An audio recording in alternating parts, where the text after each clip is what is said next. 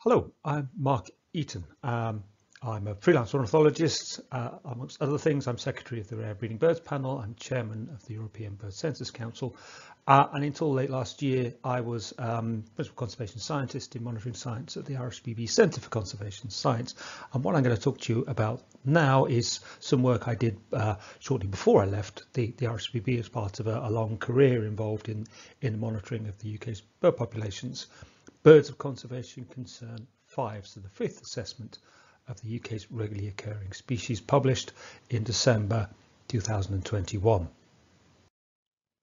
So I'm going to talk through about Birds of Conservation Concern, explain what these assessments are, why they're important, and then talk about the results of this latest 5th such assessment. So Birds of Conservation Concern assessments are objective, data-led reviews of how all of the UK's regularly occurring bird species are doing. They're stock takes, if you like. So assessing species by species and reporting on what species are doing well, are winners, what species are doing poorly. And by doing so, we get an overview of how all of our birds are doing. It allows the UK's conservation community to assess the impact of its conservation efforts and whether they're working. It provides a handy and easy way of communicating how our birds are doing, and probably most importantly, in a situation, as I'm sure you appreciate, we don't have the resources, the funding, the ability to do all the conservation we want to do in the UK, everywhere, all the time, on all species. So we have to prioritise, and one of the best ways and simplest ways of doing that is identifying which species most need conservation help. So it allows prioritisation to enable the most efficient use of resources. What Birds of Conservation Concern does is take a huge amount of quite complicated information from monitoring programs and the like, synthesize that, simplify all that information into a really quite easy to understand output, a traffic light system, whereby those species of lowest concern, those species which we don't have any worries about in the UK, go onto the green list. Those species for which there's some greater concern, some reason to keep an eye on them, go onto the amber list. And finally, those species of greater conservation concern, our greatest worry, that really need our help, such as the turtle dove in this slide, go onto the red list, highest concern.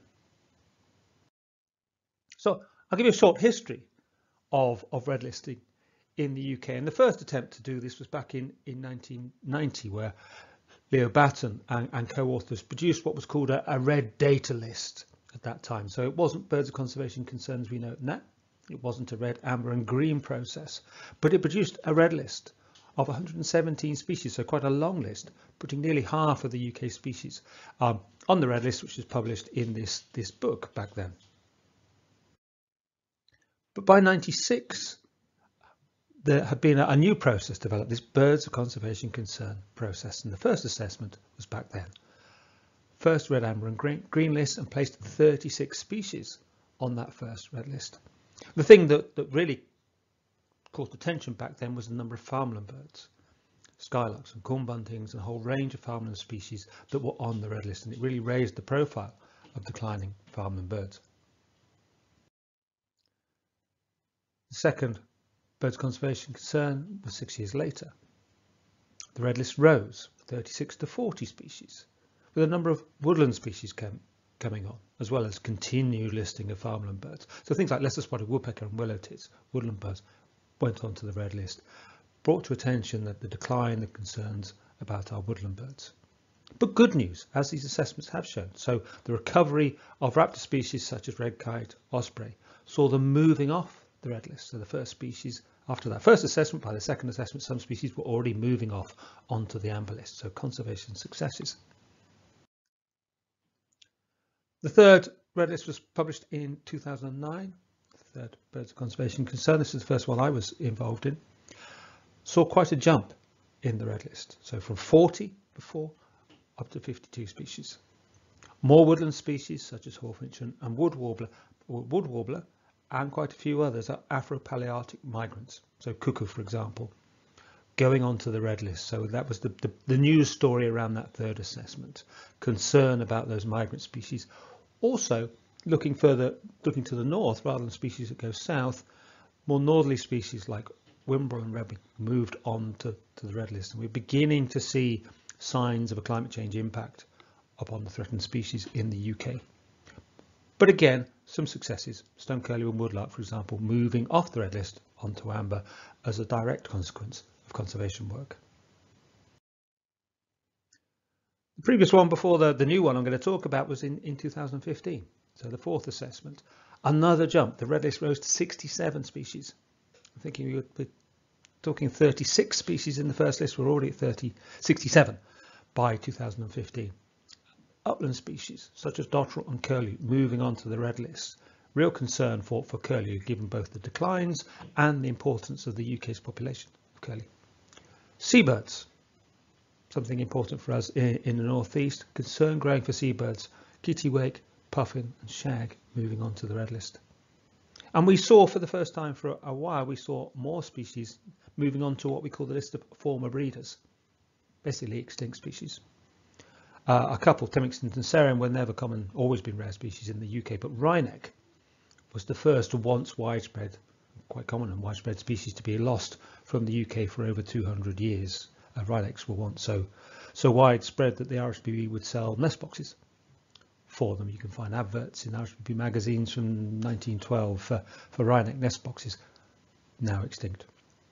But again, on the flip side, and only small news, good stories compared to all the bad news, but there's still conservation successes with bittern and nightjar, the recipients of conservation effort over previous decades, moving from red to amber. And here we can see the pattern of change over those four red lists from 1 through to 4. We can see at the bottom both that little black band, which is the extinct species, if you like, the former breeders, that growing slightly, but that substantial increase in the red list from 36 to 67 over just 4 assessments. A slight contraction in the amber list at the fourth assessment, which good to see that green list grow, but still overall not a happy picture. So Birds Conservation 5, that's the assessment that's just been published at the end of last year, and I'm going to talk about. An assessment driven and done by a panel of 10 scientists, ornithologists, which I led in my RSPB role, drawn from NGOs, so from the RSPB, from the British Trust for Ornithology and the Game and Wildlife Conservation Trust, and 5 government agencies. That's the 4 national agencies and the JNCC, which are the sort of overarching body at a UK level.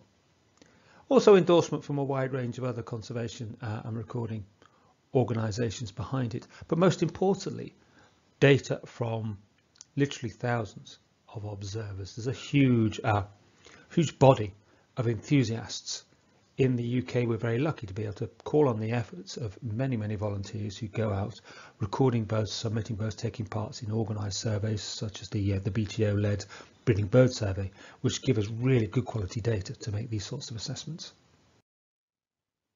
So if you don't want to listen any more to me talking, you can go and look this paper up online. So there you are. If you Google or if you copy down that URL, you can find it open access.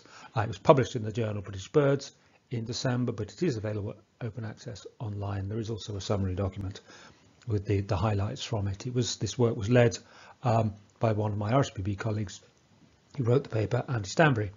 So you can find all that detail online. You don't really need to listen to me anymore. But if you do want to know more from me, I'll tell you a little bit about it. So, like I say, birds conservation concern assessments use the latest and the best monitoring and survey data we have. So all that information we have from annual efforts are recording our birds.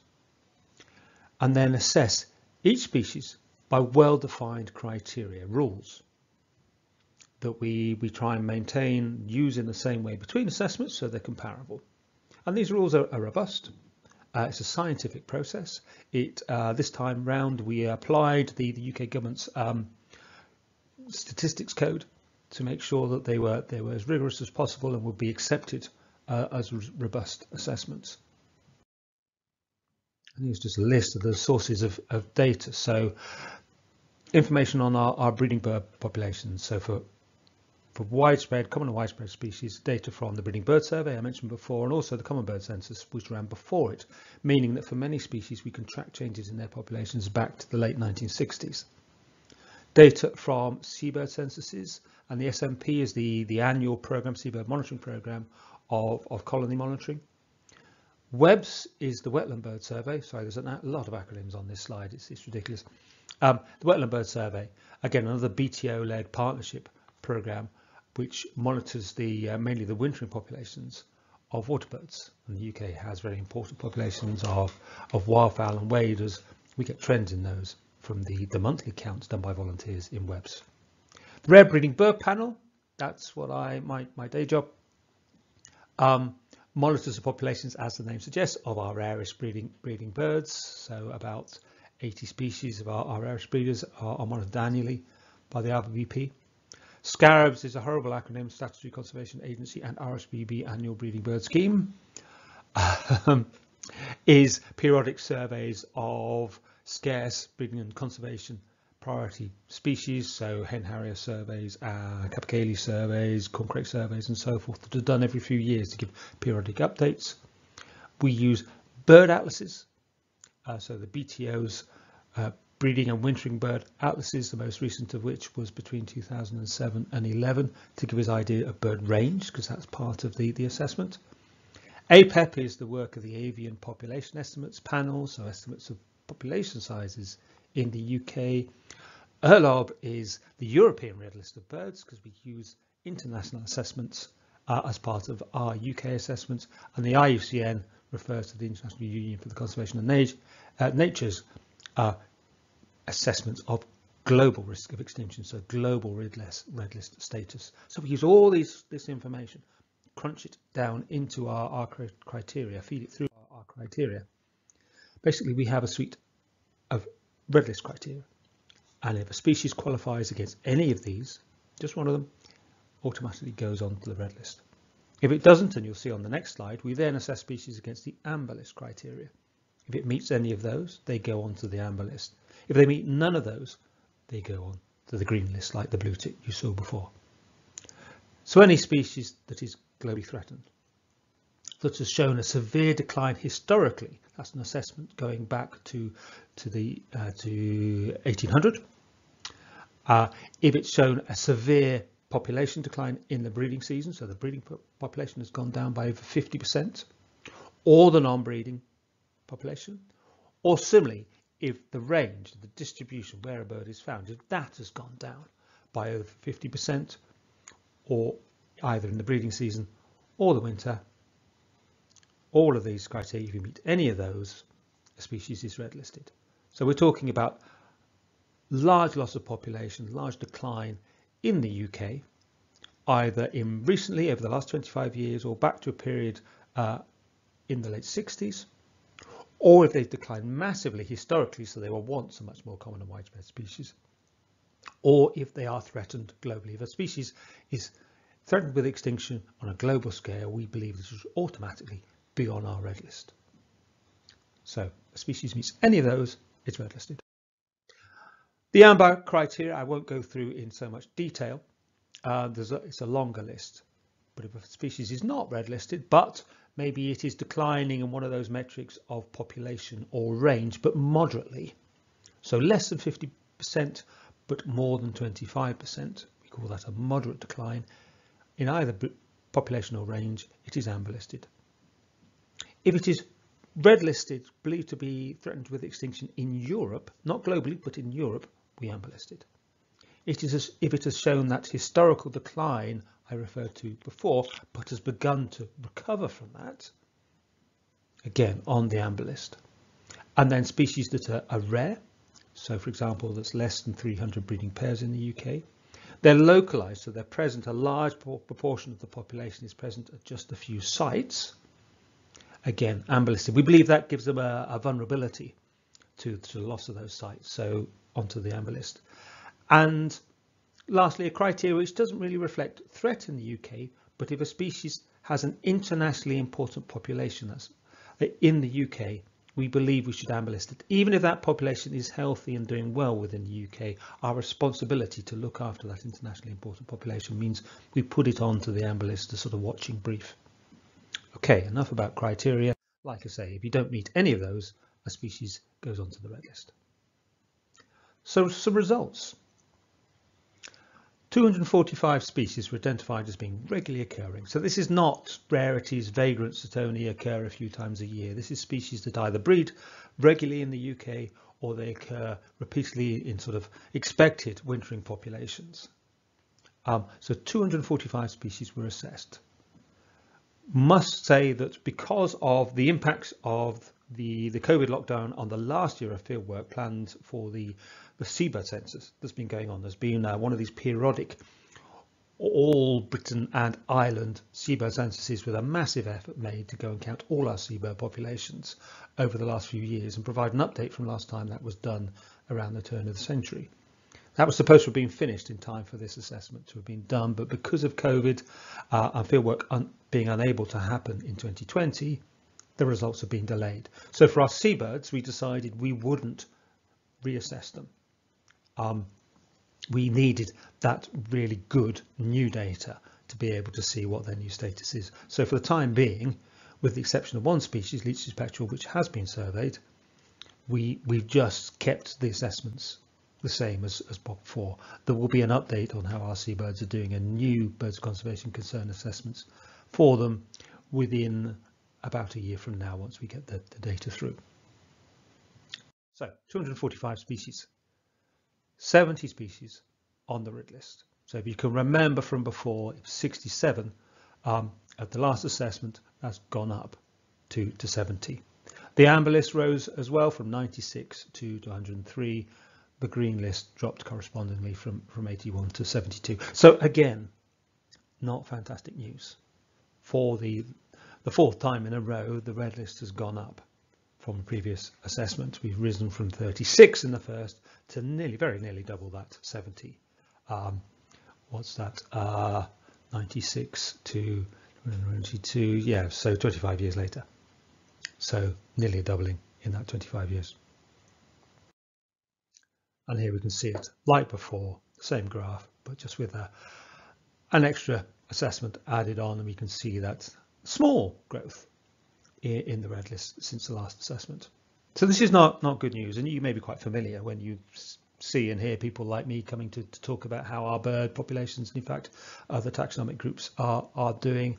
You know, it fits in with the pattern that we've seen over a number of decades now of biodiversity loss and increased worsening status of our species, in this case birds. So sorry, not good news. So here we have the complete list, the red list of 70 species, and if you want, you can freeze this talk here and read through there, or of course you can go online, Google it, find the information online after the talk if you'd rather. So a great range of species. Yeah, that's 70 species. That's a lot. You'll notice all sorts on there. Particularly, you'll notice the range, I think, from the rare and obscure through to species which are really quite common, widespread and familiar, but still of conservation concern. So the likes of starling and house sparrow, for example. So I'll talk through some of the news on this list, some of the good news, what there is, but also, of course, more bad news. Starting with one species, an additional species, moving on to the former breeders list. So, golden oriole, not now recorded breeding in the UK since 2009, when the last pair bred at the RSPB reserve at Lakenheath in Suffolk. They were never a common species in the UK, but in the 1980s there was a population established up to about 40 pairs a year, breeding largely in the fens, in popular plantations in the fens in Norfolk and Suffolk, some in Cambridgeshire. So an established population which then started to decline through the 90s and really into to this century, really struggling, and with that last pair disappearing in 2009. Not particularly clear what drivers influence this increase and then decline, but it is a species that has now gone. Of course, with what we see with populations moving north in Europe of many species due to the impacts of climate change, there is the chance that our golden orioles might return at some point, although there is evidence of declines in the population in parts of Europe which might prevent that from happening anyway. And then on to some of the newly red listed species. So a couple of species moved directly from green to the red list, which is quite unusual. Normally, species just do that one step from amber to red. Ptarmigan made the jump all the way, largely because until now we didn't have any particularly good data on how ptarmigan are doing, and it's still true that we don't have robust monitoring, surveying of ptarmigan in the UK, and that's something that we need to address. But what we did have is this new analysis of trends in ptarmigan, based somewhat unsatisfactorily as a conservationist on game bag data. So this is based on numbers of ptarmigan shot, trying to correct, and this is produced by the Game and Wildlife Conservation Trust, analysis of data provided to them, trying to correct for variation in hunting effort to provide this measure. It probably isn't the best and most accurate measure of how ptarmigan are doing, but it displays suggests a very strong decline in ptarmigan numbers, and we found this convincing enough to merit the red listing of this species. So another species joining this list of upland species, and particularly in the case of ptarmigan, a very upland species, a montane species that seem to be struggling. And of course, when we hear of that, we automatically, not necessarily correctly, but we automatically are concerned about the impacts of climate change on those alpine birds, if you like. The other species to jump straight from green to red, for a very different reason, is greenfinch. So one of these common and familiar species which have undergone rapid declines. And here we can see the trend in the breeding population of greenfinch using data from the Common Bird Census from 1969 onwards, and then moving to data from the Breeding Bird Survey from 1994. And we see how greenfinches were doing pretty well. In fact, until 2005, and then the dramatic decline since then, an ongoing decline since then. And we know this was driven by the arrival, the hopping of the disease trichomoniasis, probably from pigeon populations, dove populations, into finches, into greenfinches, and more latterly chaffinches, and driving this rapid decline.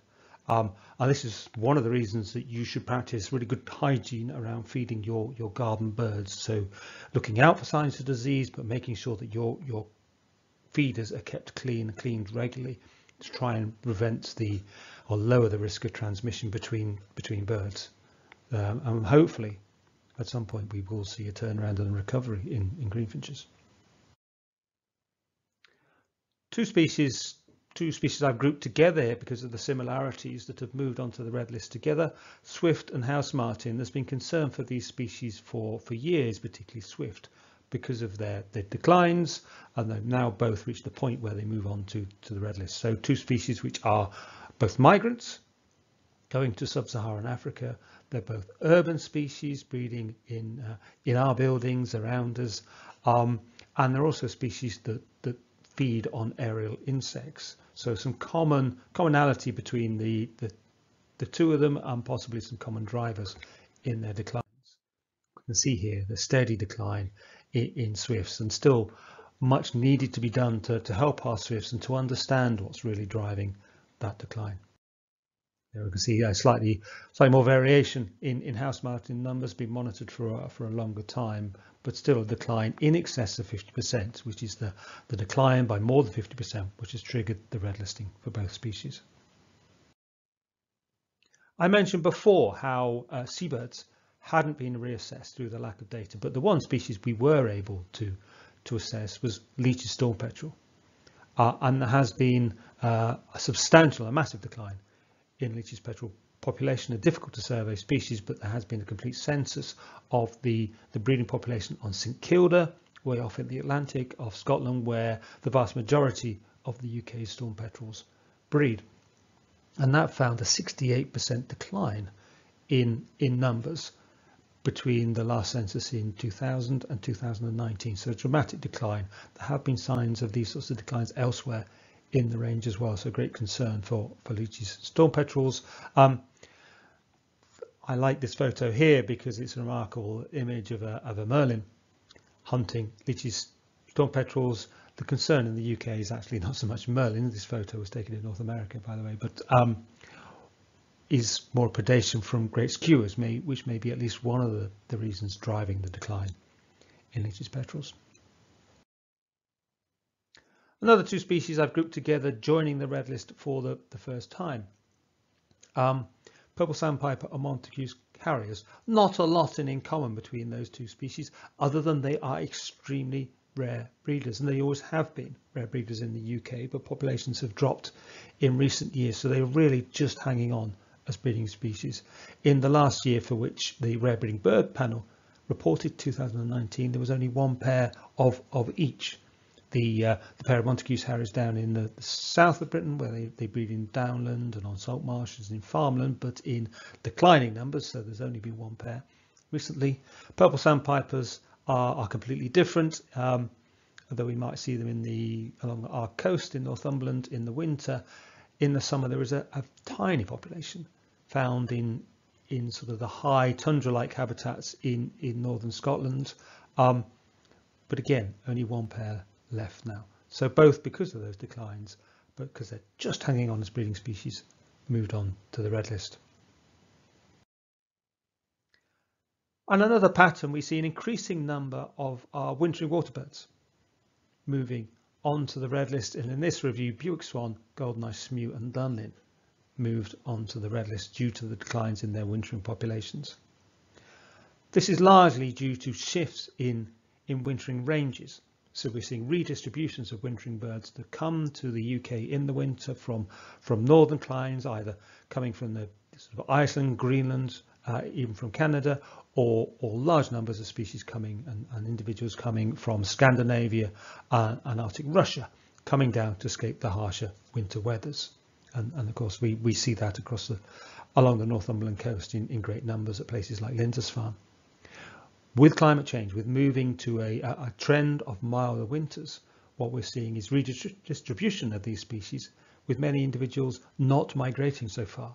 So fewer birds migrating to winter in the UK. And as a result of that, we're seeing these declines.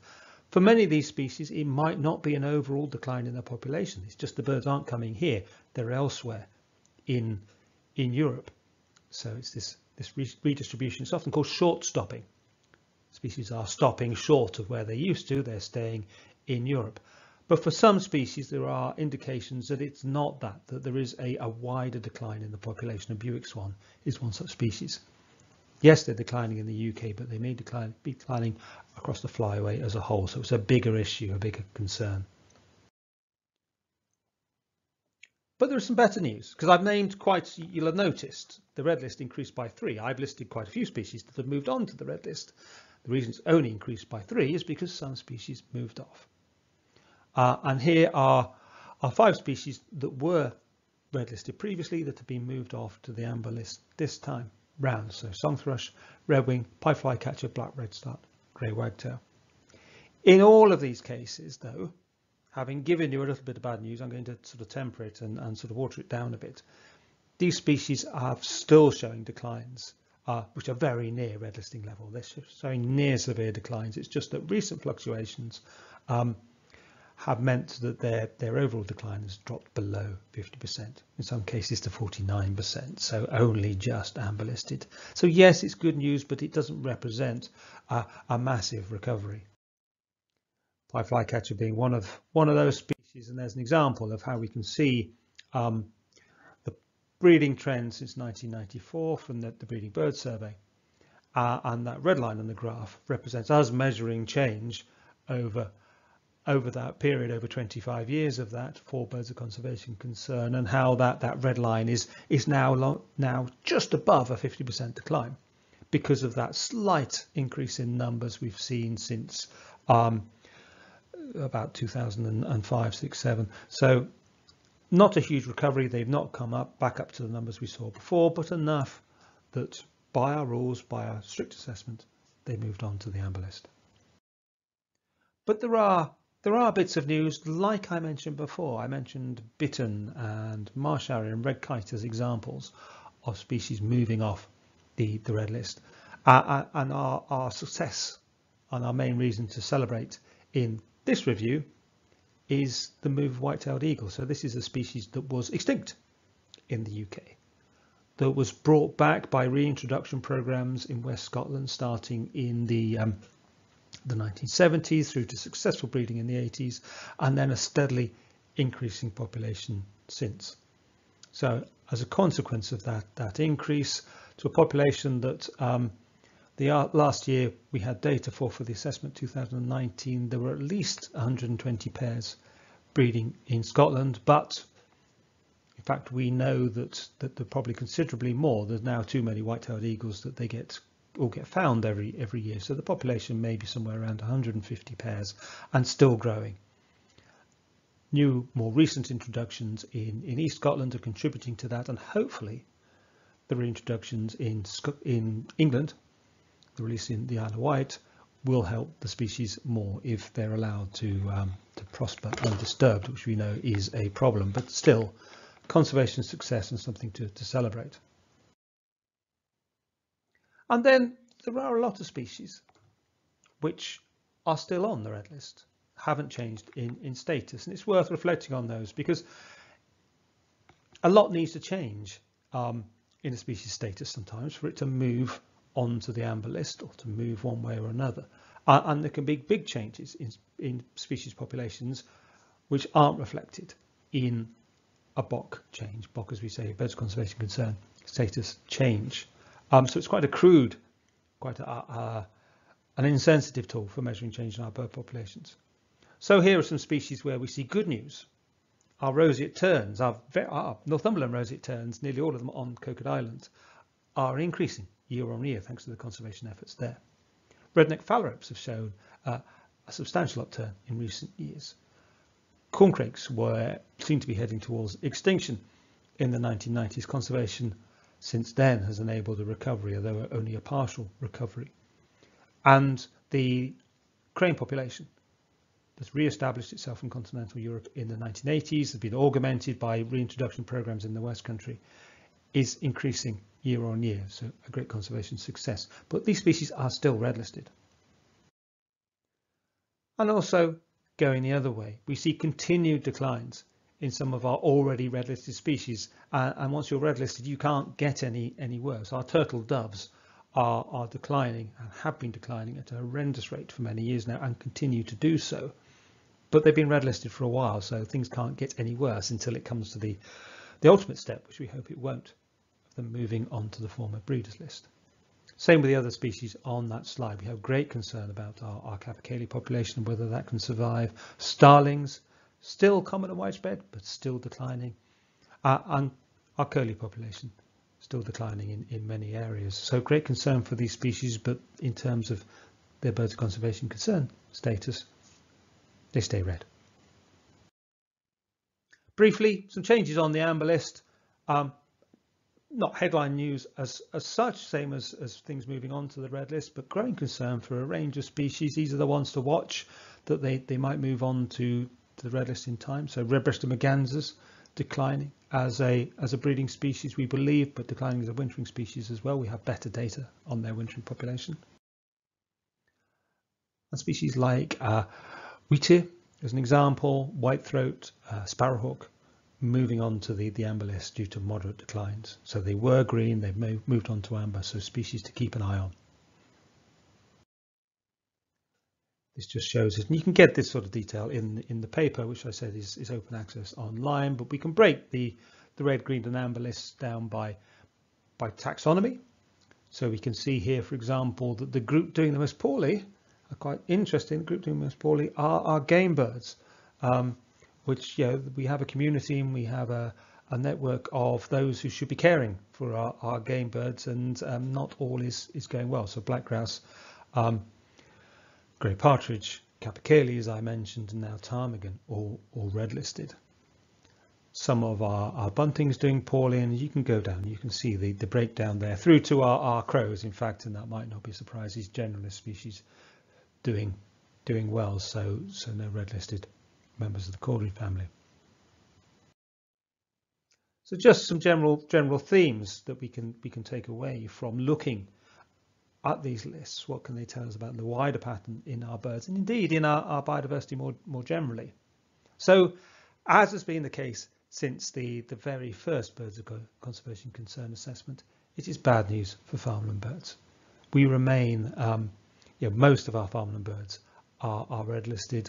Of the 19 species which are included on the Farmland Bird Indicator, 12 of them are red listed, and indeed have been for many assessments now. So species like the corn bunting, not only red listed but continuing to struggle and continuing to decline. Turtle dove, are most rapidly declining species in the UK, as it is across most of Europe indeed. So big concern for how our turtle doves are doing. And here I mentioned the Farmland Bird Indicator. Here is that indicator. So this is an average trend of 19 species of farmland bird produced every year by the RSPB BTO for the UK government as one of their indicators of how our biodiversity is doing. As you can see from this, that well-known and dramatic loss of farmland birds in the 1970s and 80s can be seen in this graph, but also the continuing decline since then. So we are continuing to lose farmland birds. So despite knowing a lot about what's driven these declines, despite having identified how we could turn things around for farmland birds in ways that wouldn't harm our agriculture but would allow us to deliver conservation alongside food production, we're failing to do so because these opportunities haven't been delivered at sufficient volume and at sufficient scale to turn things around. Woodland birds, still a concern. A long list of our woodland species. I mentioned lesser-spotted woodpecker and willowtip before, nightingale, woodcock as pictured here, all examples of struggling woodland birds. Hawfinch being another. I'll pause a second so we can admire what a handsome bird a hawfinch is. Upland birds. So this is an exciting picture. This is I mentioned before, the one pair of purple sandpipers that breed in the UK, and this indeed is a photo of the offspring with the adult out of focus in the foreground of that one pair a few years ago. So hanging on at a very secret site in northern Scotland, but only the one pair. Others such as dotterel and the newly red listed ptarmigan, curlew were mentioned before, windchat, a variety of upland species. Great concern about, yes, the impacts of climate, but also the management of our upland habitats and the more increasingly intensive management of our upland habitats and the impacts that's having on the birds and other biodiversity. Seabirds, still a concern. Like I say, we're awaiting a proper update on seabirds. We're waiting for the data from the last year of that big census so we can assess them. But we know from previous assessments, and we're not expecting any change really, in the likes of shag on the red list, Arctic skua, rapidly declining species, really worried about the threat of extinction for our Arctic skuas, for example. And again, this continuing concern about how our migrant species are doing. These species which are subject to threats and pressures, both on their breeding grounds, the same as many of our resident species are. There are problems for many of our resident species. Well, the migrants have to face that. They also have to face the difficulties of migration and whatever might happen there, and then changing conditions either through climate or land management pressures in their wintering grounds. And we particularly see this in those species which go south of the equator to our humid tropics. So house martin, one of these species, newly red listed.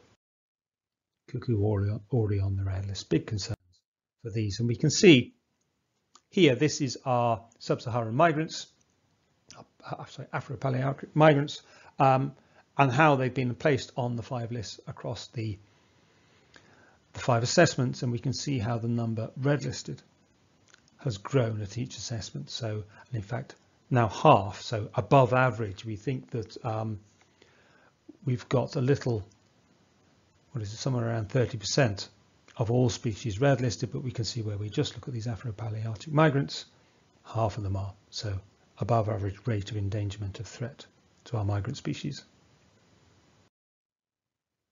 And then this issue, as I mentioned before, of our wintering water birds, changing distributions, and how these populations are not coming to the UK at the same scale as before. And we see an increasing number of these species joining the red list. So Dunlin before on that slide, Smew, redistributing its wintering range, moving out of the UK, becoming less common here.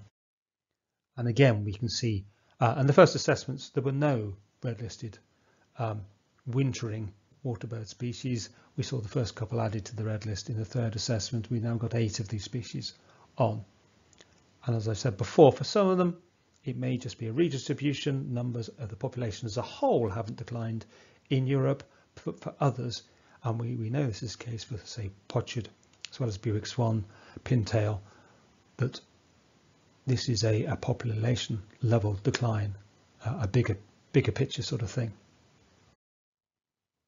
And indeed, that bigger picture is becoming more apparent to what is threatened and our conservation concerns in the UK. So now 9 of the species we assess for birds of conservation concern, our regularly occurring species, are indeed globally threatened. So they're on the IUCN's red list. This is the same red list that pandas and tigers are on, threatened with extinction everywhere. So we now have 9 species on that. Leach's storm petrel, as well as that decline in the UK, putting it on the red list. The decline in other breeding grounds in at the Atlantic, as to be globally red listed, so believed to be a global threat of extinction. Kittiwake was already red listed, but we've highlighted it on this figure here because it is now joined the global red list as well. So it's not just declining within the UK, the wider pattern indicates there's real concern for it. And then we have a number of waterbird species. Turtle dove, I mentioned the decline in turtle dove being across Europe. That's sufficient that it is now listed as vulnerable on the IUCN global red list. Slavonian grebe, another example of one of these species on the red list. So it's bad news. It is. I can't pretend that this is a cheerful story, but it's not all bad news. And I do like to finish these sort of talks on a slight upward arc, so I don't leave you all completely depressed. So we do see good news. We see increases. This is avocets breeding on the Northumberland coast. It's not so many years ago that would have seemed completely unthinkable, and we're seeing the recovery and the increase of many species. Now, some of this is driven by climate change. And of course, we know that in the long term and globally, climate change is one of the biggest threats to biodiversity and the environment that there is, and it will drive declines and loss of biodiversity. But we are seeing some species prospering because of it. Even things like wrens, the decreasing frequency of hard winters mean that wren numbers are certainly larger, certainly higher than they ever have been in the history since we've been recording them, something like 13 million pairs of wrens in the UK. So many species are prospering. We're seeing new species breeding in the UK. Colonists such as great white egret, black-winged stilts, cattle egrets and so forth moving up into the UK. And again, although climate change is driving some of the range expansions leading to this, this is also a consequence of improved protection and conservation efforts right across the continent. The European Union's Wild Birds Directive has done an awful lot to help the populations of species like great white egret, which has expanded from Eastern Europe. It's not moved north from the south, it has expanded from Eastern Europe back across the continent due to greater levels of protection and habitat creation, and then expanded north into the UK. So it is a conservation success.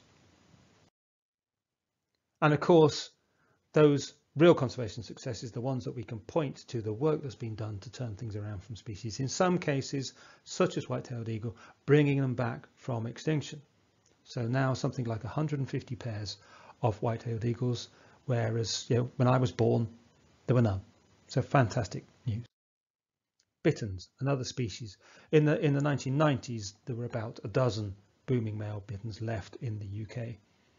That population is now over 200 and increasing year on year, thanks to protection and the creation of really good and suitable habitat for bitterns to expand into. And red kite, and it's always nice to talk about red kites because of the cover of that red data book I showed before. So back in 1990, there was no better example of a threatened species than red kite, because that was a species that was really on its uppers. It came close to extinction. Back in the 70s and 80s, there were maybe no more than 30 pairs left in the UK in Wales. Thanks to protection of that population and to reintroduction projects all over the country. Haven't all prospered as well as they might have done. For example, locally, the Gateshead reintroduction. And we know why that is. It's due to illegal persecution. But in the whole, a fantastic success story. I was in Oxfordshire a few days ago and the skies are full of them. And that's something to be very happy and very proud about. So it's not all bad news. And just finally, a slide full of photos taken in Northumberland of red listed species, from rare visitors such as redneck grebes to starlings, to things passing through like whimbrel to our resident willow tits, all red listed. Northumberland is very much affected by the changes, by the influences on bird populations I've talked about today, and it is also a very important place for some of these species, and we can do our bit in Northumberland to help these birds. So finally, a few thank yous to Andy Stanbury in particular, who worked and led this and wrote the paper, the other people in the panel that worked with me to produce these assessments, to all the people who collected data to enable us to do that. And if you're one of those volunteers in a bird survey, bird recording in the UK, thank you very much. If you're not, then have a look into it and see if you can help. British Birds were publishing it and the funders of the assessment. And at that point, I should just leave you with my email address, should anyone want to follow this talk up with any questions to me. And I'll thank you for listening.